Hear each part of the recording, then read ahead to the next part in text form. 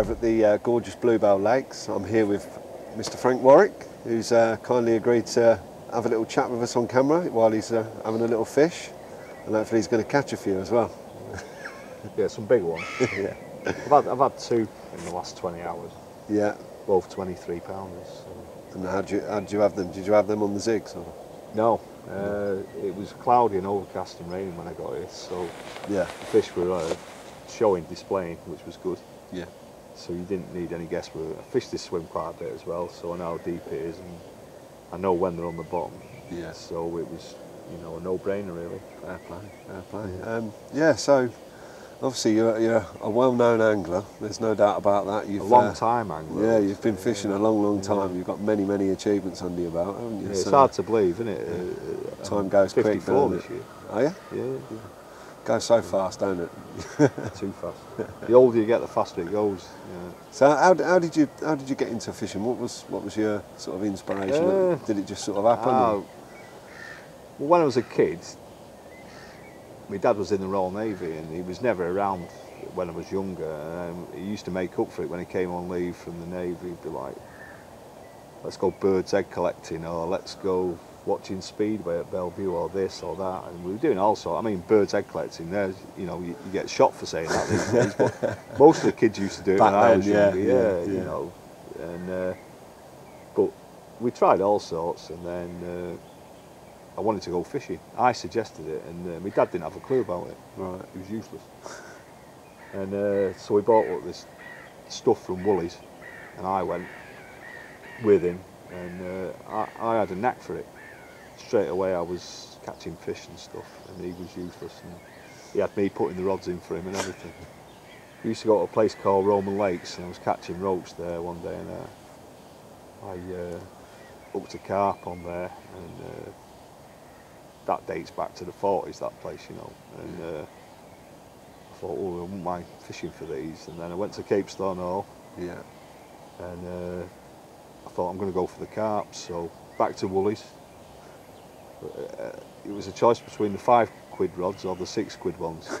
I couldn't quite stretch to 6 quid a piece, so I got the 5 quid rod. Yeah, and I had loads of fish on them, you know. It just grew from there really, and that was 1966. Fair play, yeah. And then, well, I started fishing in 1966, and then when I started properly carp fishing, doing nights and things, was 1970. Really? Yeah. Do you realise that was before I was even born? Oh yeah. There we go. We have a knock. I told you, I had a feeling that one would go, so I can't believe it didn't do it for the camera.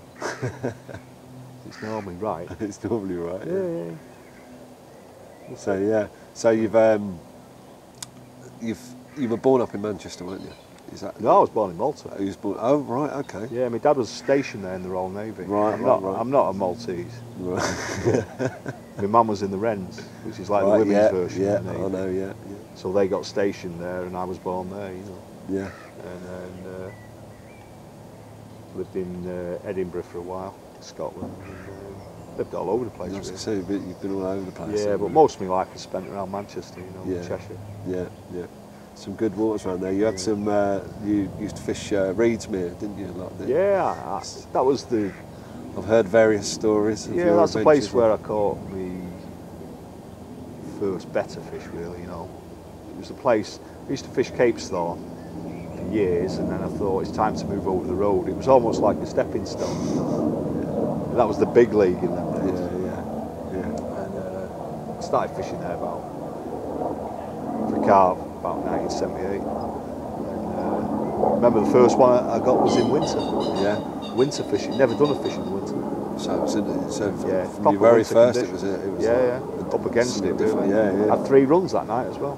Fantastic. On bolt rigs. Yeah. With my homemade fish meals, which was unusual in them days. Yeah. Everyone used to use 50-50. Have you always been sort of that way inclined? Bait making your bait? Yeah. Like to sort of do it yourself? Oh yeah, even in the old paste days, I used to mess around, and the amount of twitches you got on the old, you know, the squeezy bottle tops off the washing up liquid. I know. See, this is how I started with. balancing coins on top of the reel. That's right, Let me 'cause have my we don't have dad's any gold buzzers. Virginia backy tin below it. And, Yeah. you know, I remember all that. Well, what we did was we used to freeline a lot, you know, with a size 2 hook in it, and you put a ball of paste on like a golf ball, and they'd whittle it away. Yeah. But the amount of action you got used to reflect how good the ingredients were inside the bait. Yeah. And what I noticed, ironically, even in the early 70s, was I was messing around with curry powder and chili powder, and when I put the chili powder in, the fish went mad on it. Right. So obviously, I knew then that the fish are attracted to chili. To the chilies, yeah. And all curry spices the fish are pretty keen on. Yeah. And you know, turmeric as well is another one. Garam masala. So I still use those to these. Giving to this away day all in your the trade bait. secrets. No, then. not really. You know, a lot of people probably try that, but Yeah, well, chili's a massive favourite, isn't it? You know, chili flakes and stuff like that. yeah. But do you know why it is? A lot of people think it's because they probably do like the taste of it, but it's some of the ingredients or the natural elements of chilies irritate the taste buds. Right. Okay. They flare them up, and it's almost like do you know when you have something that's full of red hot curry powder and chilies in it, Yeah. your nose starts running, Yeah. your eyes can almost water. That's irritated your taste buds. That's what's happening. Well, Right. carp have got more than 10 times more than we've got, so it irritates all the taste buds, and they can't feel as much with the mouth. Right.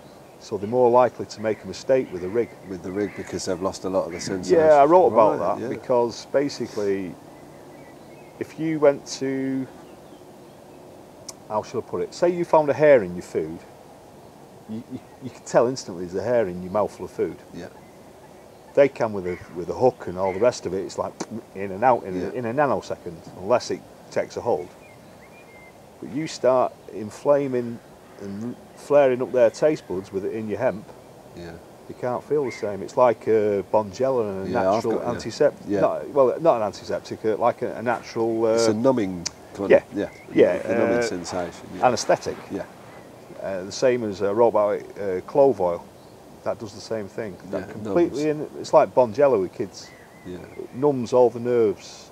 What it does is salt is one of the ways the salinity in any kind of water stops the message going through to the nerves, and it does something inhibiting with that. Right. It's, So when people are adding the chili and the salt into their baits, it's actually, essentially, it's numbing the mouths of the carp and stuff as they're feeding, and upping your chance of getting a decent hook hold. Yeah, so that's the whole point of it, not that the carp are actually enjoying eating that. Yeah, with salt, I think there's a multi-layered reason for that. Every living creature has to have salt in its diet. Yeah. That's why you get salt licks for the cattle. Yeah. If they don't have that in the field and they're not getting salt, the health suffers immediately. Right. Shows really quick. Same with horses. And I was, you know, when they had this epidemic of rabbits in Australia. Yeah. Well, they found that they're eating all the bark on fencing. You know, when you get just a tree type of staple that's been put in with the fencing on it, or not staple, post. A post, yeah. And they leave the bark on it. The rabbits were eating the Actually stripping the bark off. because it had creosote on it. Right. The salt is part of the preservative, and the rabbits were eating it. They noticed to get at the salt. Right. And in the springtime, when carp are wanting to spawn in particular, and they're going to use a lot of their energy and their vitamins and everything that they need, they particularly need a lot of salt. Right. So that's the best time to be using salt, really, Yeah. in your bait. And or maybe not so much in the bait, but you know, I use it in the particles. I always have, and I do use it in the bait, but not in stupid quantities. And stuff like that. Yeah. You know, some people are getting a bit giddy with that, and I know it's. my first thoughts is for the health of the fish. You know, Definitely, and so I use it very modestly, and you know, it does worry me when you see these articles where to some people they know no limits and think, oh, salt, can't put enough salt in, get more in. And It is a bit worrying, yeah. Well, we don't know the physiology of carp exactly, how it might react with them, you know. No, there's no sort of control. No, I mean, around it. It probably wouldn't do so much because it's in such a volume of water. Yeah. But just because we don't think it might not, isn't a good reason We for don't just know doing what the it. long-term effects are No, gonna so be. I'd rather be a bit modest with it. Yeah, you know. definitely. Like you say, add a bit into your particles and Yeah, stuff yeah. like that. Use it very liberally in your baits, Yeah, maybe. I use it in food bait, you know.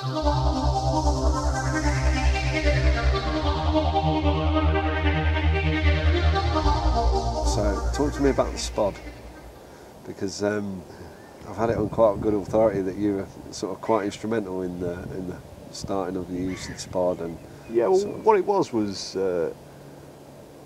I was fishing the mere in the early days, and I started fishing with a lad called Steve Cook, and he was with this Macclesfield specimen group, and they're all like mad on fishing on Reed's Mere, and we were mass baiting with maple peas and stuff. And between us, we'd made like a rudimentary spod from these cotton bobbins, because Cookie worked in a cotton mill, so he was just getting, you know, the old Garda ones that had the hook on the top. I don't, yeah. Well, they were just like a tapered, almost like a plastic beaker. Right. So we're using them, and they flew like a bag of spanners. They were terrible. They were tumbling through the air. We used to put sand on the top to keep the maple peas in, or whatever we were using. Yeah. And they'd be going with a massive big crash, and they were like a house brick going on. But we still caught fish on them. Yeah. I thought this needs refining, so I started messing around with sterident tubes with the flights.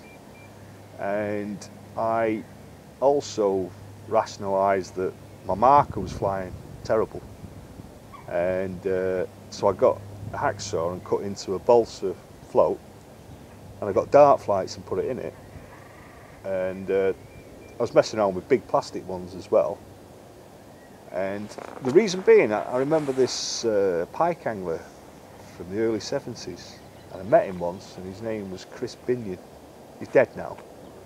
But he was messing around with drift fishing for pike, even in them days. Right, yeah, way back then, yeah. And he had, on his pike floats, he'd messed around. So it wasn't entirely my idea, but I thought, I remembered it in the back of my mind from about 1972, and I thought, do you know what? That'll work for the carpet, work on them. and I'll be able to see my marker in all different light conditions. Yeah, yeah. I tried it and it went out a dream, and I thought, everyone's like that on the mere. Bloody hell, look at that, you can see his float miles away. So we all started doing it. But I refined the spod down, and I was getting miles.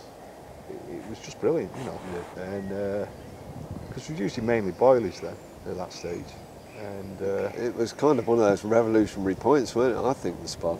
yeah, well, I used to have a friend, Paul Nichols, and he owned an advertising company, and he's seen the very early spods that I'd made with the flights on and markers.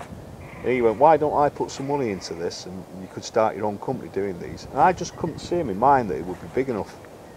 And then I wrote about it and put it in a magazine, and then about a year later, old Nash brought out floats with the little veins on. the veins on and everything, yeah. Yeah.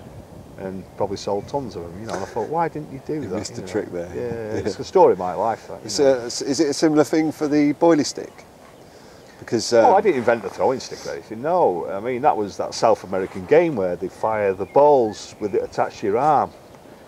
I think Nina from Cobra was probably one of the first to do a curve stick. Yeah. To be fair to her, she reckons she was on a scuba diving holiday in Egypt, and she tripped over and something fell out of her snorkel. Right. Sounds a bit weird. It sounds a bit crazy, Yeah. doesn't I mean, it? what was brown that had come out of a snorkel? God only knows. One of her love eggs.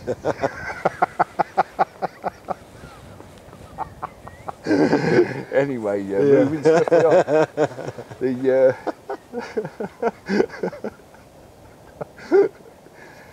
Have I got to edit that bit? No, all the viewers would probably like to realise that I have a sense of humour, you know. Yeah. I don't take life that serious, really. It's I do and I don't. I love having fun, you know. You've got to, haven't you? It's like... It's too short, life. Yeah, not to have a life's laugh. way too short. You know, everybody gets so serious about things, and you know, at the end of the day, this is just meant to be relaxing. It's enjoyment and fun, and all the people that watch this that like having a laugh as well, and The bits they always remember with any films that I'm in is the funny stuff. And I'm sure there's a few of them. oh, I've got tons of stories that kill you. But some of them are a bit rude as well. Maybe I'll tell you a few later. Yeah, we'll save that for off camera. Yeah.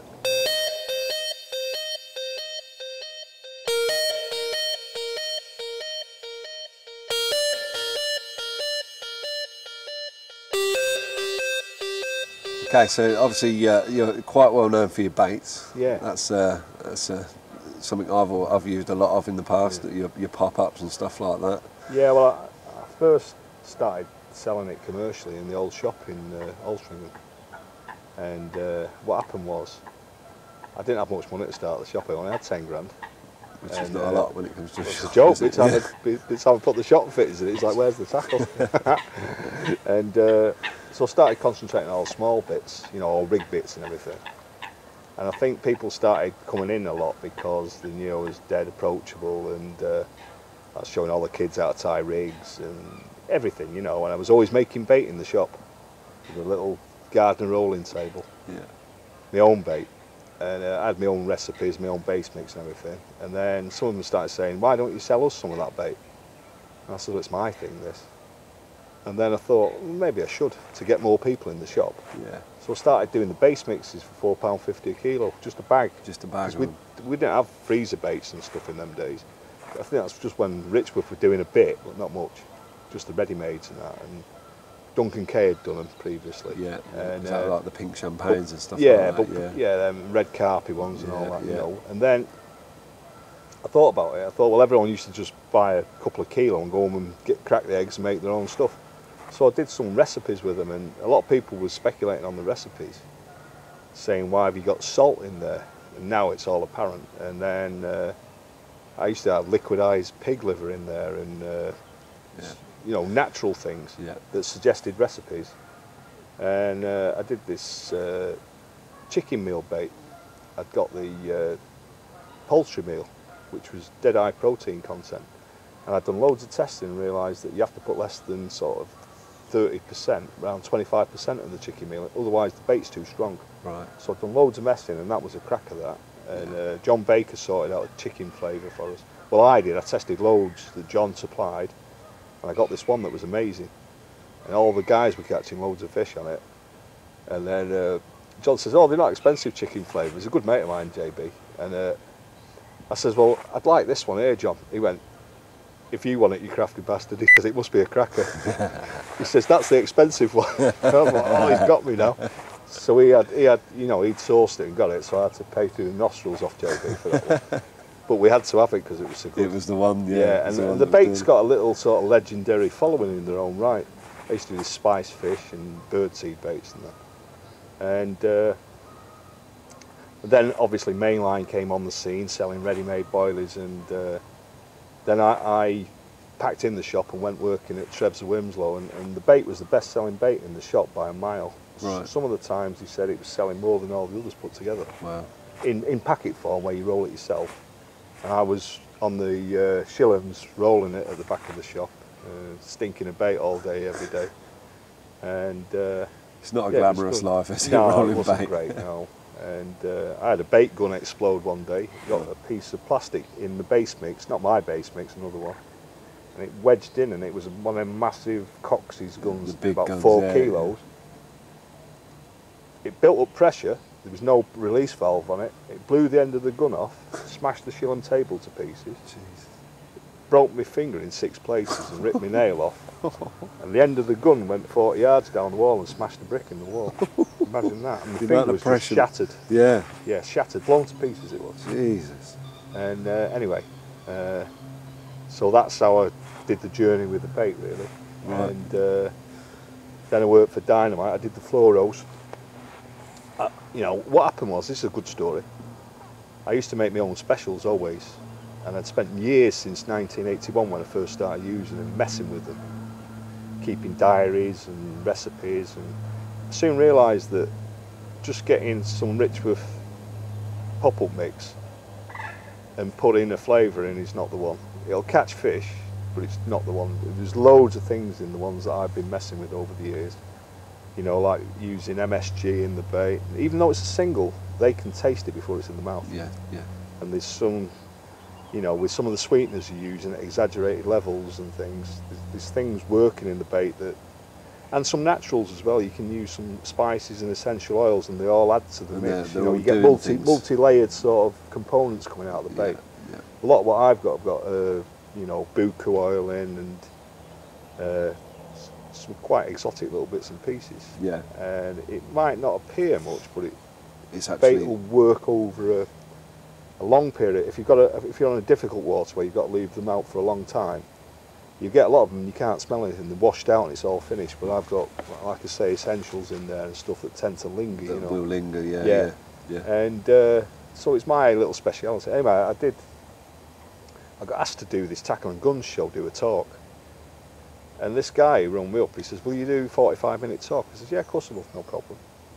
He says, we'll put you up and pay you, you know, whatever it was, a couple of £100 or something. I said, yeah, happy days. He says, what are you bringing? I said, what do you mean what am I bringing? I said, I'm bringing the slides for the talk. He said, no, what are you bringing to sell? He says, when Des Taylor or John Wilson comes and Bob Nudd, they all bring DVDs and all. I said, well, I haven't got any DVDs.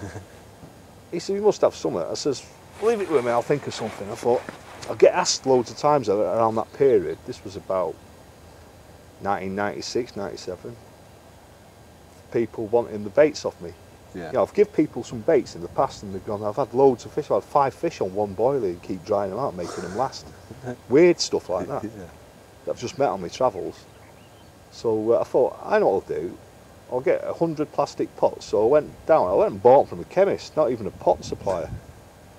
Paid through the nostrils for them, and I rolled a load of bait myself, a load of these pink pop-ups and orange ones with pineapple and butyric and some other little bits and pieces in there. And they were gorgeous, you know, they were nice, all about 16 mil, and I did 100 pots and thought, surely that's enough. I might say, no labels on them, nothing. Nothing, just Nothing, clear just pots, Yeah. pop-ups in them. Yeah, bear in mind, everyone's used to seeing them everywhere in the shops now, but then they were unusual. Yeah, yeah. And it wasn't even a shop, it was the talk. So I did the talk and I put some emphasis on the fluoros, how I'd used them all these years and all the rest of it. I'll never forget it, Ian Welsh was there, and he transported the carp from Sparsholt in the big tank. Right, yeah. And I says to Ian, he's a mate of mine, he's a very nice fella. I says, Ian, can I test some of my pop-ups in the tank with your fish? In front of a load of people. He goes, Frank, do yourself a favour, mate. He says, you're going to look a prick. He says, them fish are stressed because they've been moved. And he says, and if you put even the carp pellets in there that we feed them on, they won't take them at the moment because they're stressed. He said, and I don't want to have to be scooping your boilies out of the tank because they won't touch them. I says, well, surely just putting one in is not going to harm it. I'll just lift it out. He goes, yeah, put one in then. He put it in and every single fish in the tank came up and sucked in the bait and had it in the mouth. And what I did notice was they were firing it out at real high speed. And I thought, that's an interesting reaction. Yeah. And it's like some of the things were quite spicy and hot in it. It's like they've gone, oh, that's a bit much. Yeah, but that's when you hook them, innit? When they're going, exactly, they're getting.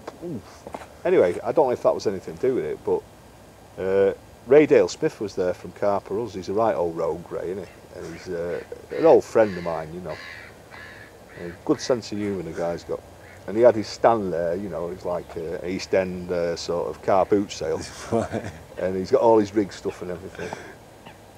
And I says, I've got 100 pots of this stuff. He says, bring it on my stand. He says, Hutch is here, Mark Hutchinson.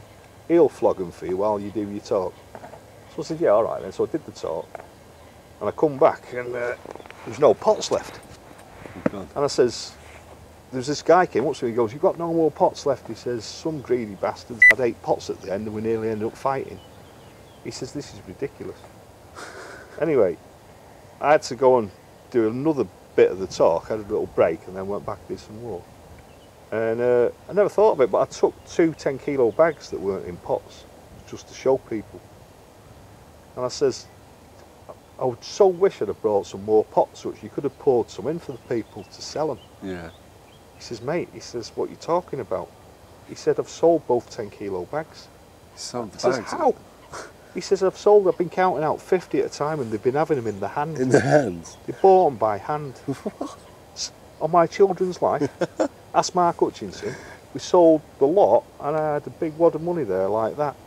And I went, I can't believe this. So I sold 2 10-kilo bags, loose, Right. and 100 pots. Crazy. And Pete from Dynamite got to hear about it, and he approached me, and he says, we're a new company, we do the tiger nuts and the hemp seed and that. And he says, but I can see into the future, and he says, you haven't got the clout to do it, and the distribution is too much for you. Why don't you do these floral baits with us? And I says, yeah, all right. So we worked out a deal, and they took me on as a consultant, and we did it. And I think they did more than £1 million worth the first year. Yeah, I was going to say, I It was think meteoric. there was a point where I think every one of the guys I fished with had at least one pot. Yeah, and it was ridiculous. With a little booster in it and stuff. Yeah, I mean they had teams of guys just making them, and they couldn't make them fast enough. Yeah. What was the white ones?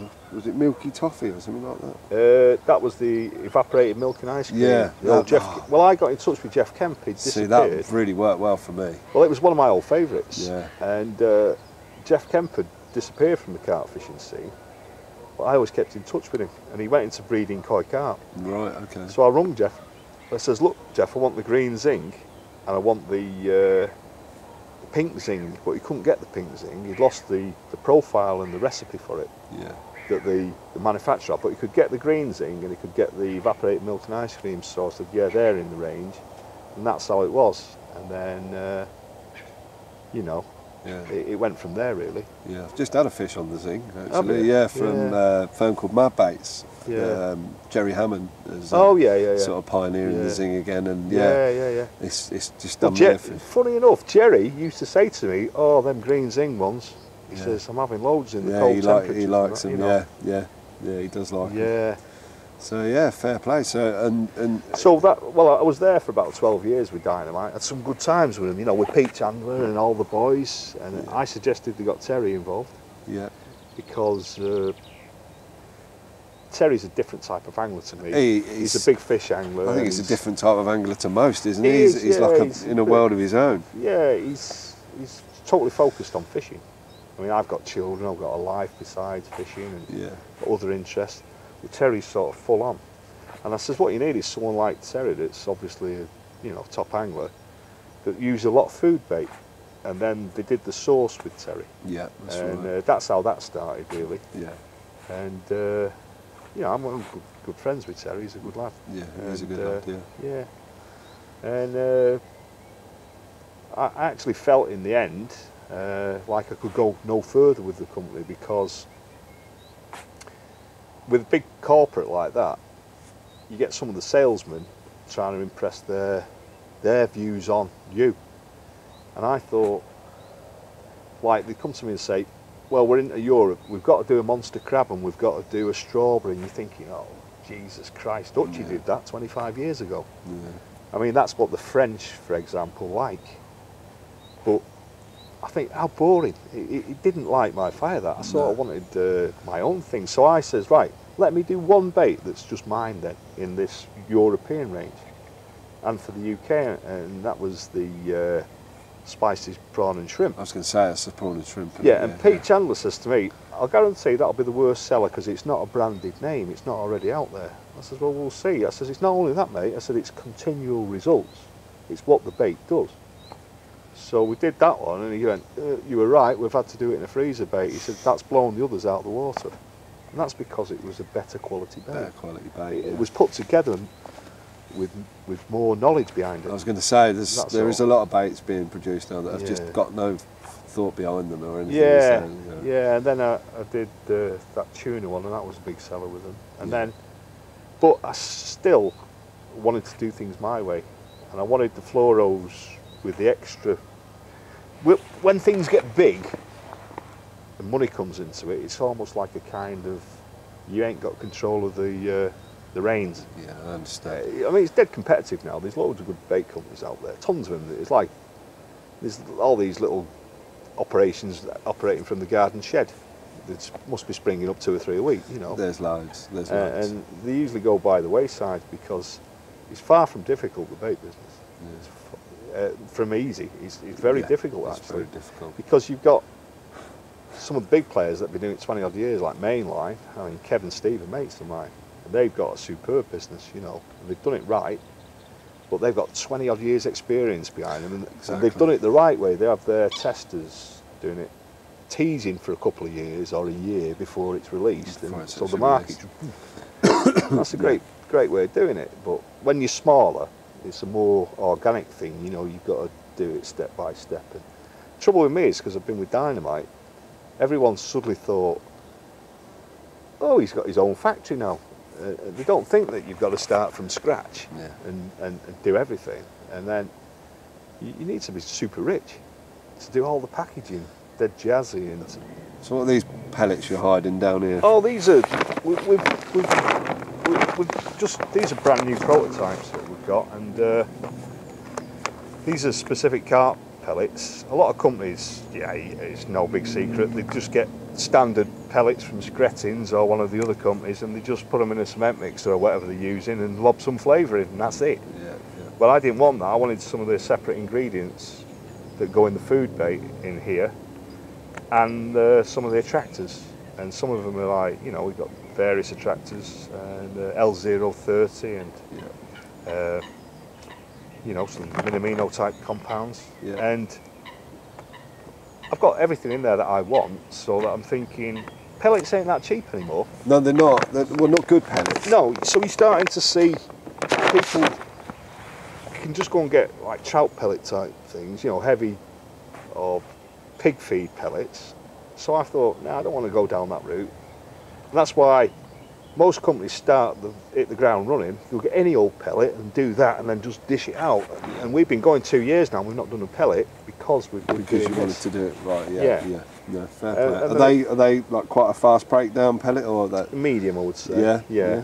Nice. Okay. So I don't like them when they turn to mush too quick. There's a bit of substance to them, so it gives the fish time to find them. Yeah, you know? yeah.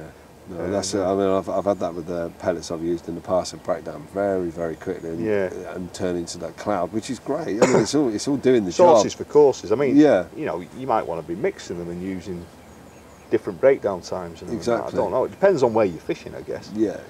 But I want something that's just, the bits don't just take it instantly. You know, I want something that's got a bit of substance to it. Fair play. Yeah. Fair play.